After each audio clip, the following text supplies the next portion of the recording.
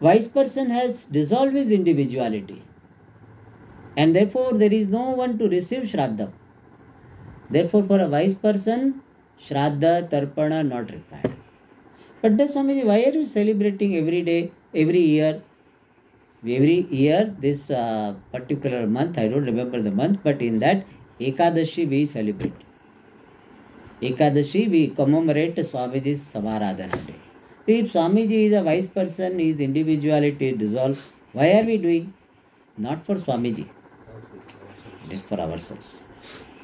In case of ignorant jiva, we do for them. Of course, it will bless us also.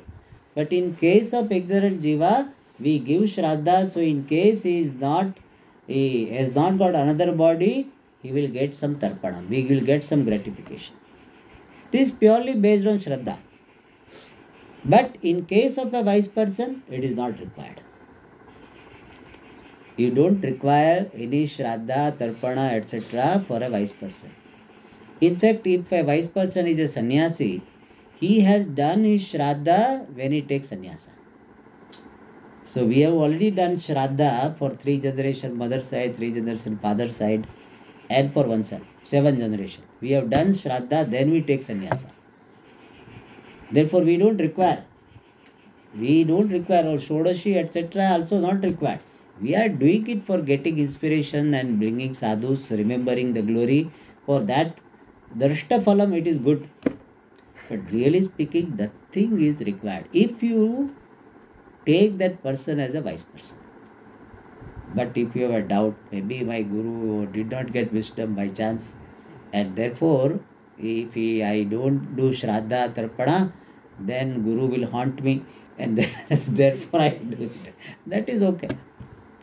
So guru is, or wise person is, Brahma Nirvanam Adhigachyati, complete merger. So we have to ask this question to ourselves, am I ready for that? Am I ready to let go my individuality? Means afterwards I cannot have any such joy going to Swarga, going to Switzerland, England, all this, all will be gone. Am I ready for that? Many people will say, no, Swamiji, not this janma, next janma. Then okay, Shastra will say, okay, Shastra says, see, you have taken already so many janmas, one more janma. Oh, that's okay. But come with this readiness that this individuality will be dissolved. So you cannot expect, Swamiji, this Janma I am so busy with so many things. Next Janma, in fact, one person wrote to me. He said, Swamiji, I have decided I will pursue moksha in next Janma. Really? This is the person. He said, Swamiji, I am following the dharma aspect of Hinduism, moksha aspect of Hinduism, I will follow in next Janma. I felt like writing that. Why are you postponing? You can start now. But no. So, okay, suppose you say that I will not follow moksha in this janma, but I will follow in next janma. And next janma also, Swamiji, you become my guru. You also take one more janma. फिर जन्म लेंगे हम. So, like that, that is not. If guru is Atmajnani, for him no more janma. And he will not just laugh when you say like this, he will laugh. So, Brahma Nirvana means complete dissolution of individuality. That is why we say that Vedanti is the humblest in his approach. Because in all other the Vada, Dvaita, Vishishta Vada, they retain their individuality. In Dvaita also, Jiva Bhava continues, I experience Ishvara. People say that I don't want to become a sugar, I want to enjoy sugar crystal. So in Advaita you are saying you are Brahman. I am not interested in being Brahman. I am interested in enjoying Brahman. So as long as the enjoyership, this obsession is there, then moksha is not possible. So in Dvaita they retain individuality. In Vishishta Dvaita also in a way they retain their individuality. I am Amsha, but individuality is retained. Whereas in Advaita Vedanta we say individuality is mithya, is really not there. and at the time of Videha Mukti completely dissolve. So that is called Brahma Nirvanam, Videha Mukti. So here in this mantra, Jnana Phalam, the result of Jnanam when you are alive. What is the result? You are happy with yourself. What a big achievement. Samsara is, one definition of samsara is dependence upon the world to be happy. That is samsara.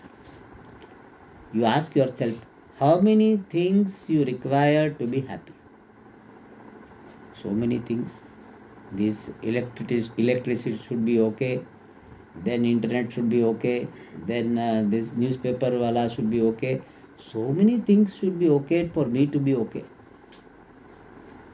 Whereas wisdom gives you that freedom. Presence and absence of things do not matter as far as happiness is concerned. And that inner fullness, independence is the benefit of Jnanam, and at the time of the fall of the body, there is complete merger into Brahman. Alright. Now in the next shloka, similar topic is discussed with certain stages of sadhana. Labhante Brahma Nirvanam Rishayah Kshina Kalmashaha Chinnadvaidhayatatmanaha Sarvabhutahite rataha Labhante Brahma Nirvanam Rishayah Kshina Kalmashaha Chinnadvaida Yatatmanaha Sarvabhuta Hiterataha. So in this shloka, various sadhanas and the ultimate benefit of the sadhana of Jnanam is presented. So for our understanding, we will take the words of this shloka in a particular order. The first one is Sarva Bhuta Hite Rataha. Rataha means engaged, happily engaged, engaged with interest in what? Sarva Bhuta Hite, in the well-being of all living beings. Means a person cares for the totality. Person is mindful about the well-being of totality. Many people know when they enter, they will enter, they are late and they enter. They enter with so much noise, not mindful about others. When they go to the dining hall and if something is less, let me grab first. Let me grab. Let anything happen to others. Whereas Sarva Bhuta Hite Rataha means let everybody be happy. And here Bhashyakara says Ahimsakaha means not hurting anyone.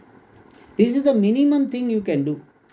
If you cannot make others happy, at least don't contribute to their unhappiness. That is a minimum thing. So with your body, with your speech, with your mind, don't hurt anyone. Don't even think ill of others. Even momentarily the thought comes, let that fellow suffer. Immediately you pray for that person. No, let that person be happy. Very difficult, but that is what sadhaka's lakshana is. Not hurting anyone through body, through speech, or through the mind. And whatever I can do for others when they are suffering or otherwise for their well-being, I do it. And sometimes if you cannot do anything, at least you pray for them. At least every day, evening before we go to bed, we say, Sarve Bhavantu Sukhinaha. Let all be happy. Let there be thought of well-being of others. You will feel good about it. So you see that when you pray for wellness of others, then you feel good about it. Because you are in harmony. And you are in harmony means you are in order of Ishvara, order of Dharma, and therefore you become happy. So the first the requirement to be a sadhaka of knowledge is Sarva Bhuta Hite Rataha, not hurting anyone and doing something whatever we can do for the well-being of others. And second thing is Kshina Kalmashaha, means those who have reduced their impurities. Impurity can be in the form of papam, impurity in the form of ragadveshas, reduced.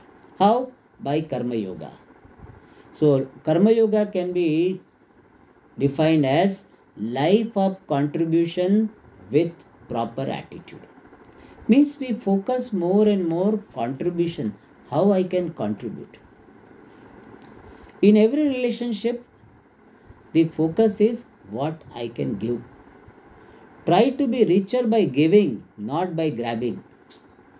This is our Vedic Samskriti. In other culture, he said, you grab and be rich.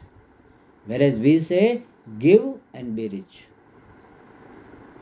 So, giving, so life of contribution with attitude of worshipping the Lord through contribution.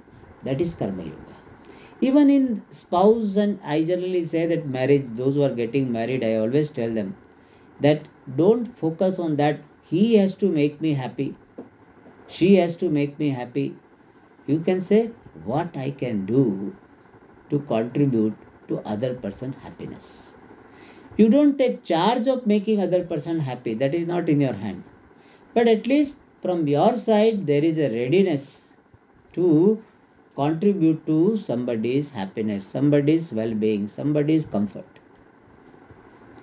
That is how the relationship will be rich. When there is a demanding relationship, means I demand, both sides they are demanding, then there will be quarrel. And therefore, every relationship, let it be the avenue for giving. Of course, there is no compulsive giving or we connect with our self-worth with giving, etc. Those are other issues. But the mind is, what can I contribute? Pujya Swamiji used to say, when I see a person, I think what I can do. I always think what I can do for the person. Can I do anything for the person? Generally, samsari way of looking at it, when I meet the person, how I can utilize this person? Can I utilize in his business? Can I utilize for my son's education? Can I utilize for this spreading my brother's business? Something like that. But this saintly way of looking at it, what can I do for you? Genuinely. And Pujya Swamiji used to say very nicely, even though I cannot do something for the person, I always think I can do something, but even if I am not able to do something, because that person has got some different requirement, my desire, my wish to do something for that person doesn't go away. Even when I cannot do something for the person, my wish to do something, right now I am not able to do it, but I wish to do something for you. That is the life of contribution. And by that life of contribution, with the attitude of offering the karma to the Lord, person becomes Kshina Kalmasha. Kalmasha has got both the meanings, as I said, Papam and Ragadveshas. So by leading the life of contribution, Papam is reduced, Ragadveshas also reduced. Then next one is Yatatmanaha, having the mastery over the body mind sense complex. That is the suggestion of the life of Upasana, yoga and Upasana. Nowadays people have got a problem in sitting on the floor, sitting for more than 45 minutes, so I cannot sit, Swamiji. More than 1 hour I cannot sit. So much, what is called helplessness. So body is fit and the mind is available for the pursuit I want to focus on. That is called Yatatmana. And that is possible by doing some upasana, meditation. And that meditation can be in the form of mental japa also. Every day spending 5-10 minutes thinking about Ishvara, even through japa. That is yatatmana. And then Rishayaha. Rishayaha means wise people, they become Jnaninaha. So Rishanti Jananti iti Rishayaha. So they become these wise people. And then Chinnadvedaha. All doubts are resolved. So Rishayaha indicates the sadhana of Shravanam, because of which they attain Jnanam. And Chinnadveda means all doubts are resolved. The sadhana of Mananam is suggested. And then by that Shravanam is done. Rishayaha suggested by Rishaya. Chinnadvaita is suggesting this Samshaya Nivrutti, and we can by extension Viparita Bhavana Nivrutti, and therefore finally what? Brahma Nirvanam Labante. They attain Jivan Mukti and they attain Videha Mukti. Brahma Nirvana means oneness with Brahman. They attain when they are alive. Oneness they continue to attain when there is a fall of the body. So in this shloka, all stages of sadhanas, starting with the life of dharma, Sarva Bhuta Ite Rataha means life of dharma. And then Karma Yoga, Upasana, Shravana, Manana, Nididhyasanam, and finally Jnana Phalam, which is Brahma Nirvana. In the next shloka also similar ideas are given. We will see in the next class. Om Purnamada Purnamidam Purnat Purnamudachyate Purnasya Purnamadaya Purnamevavashishyate. Om Shanti Shanti Shanti. Hari Om Shri Gurubhyo Namah.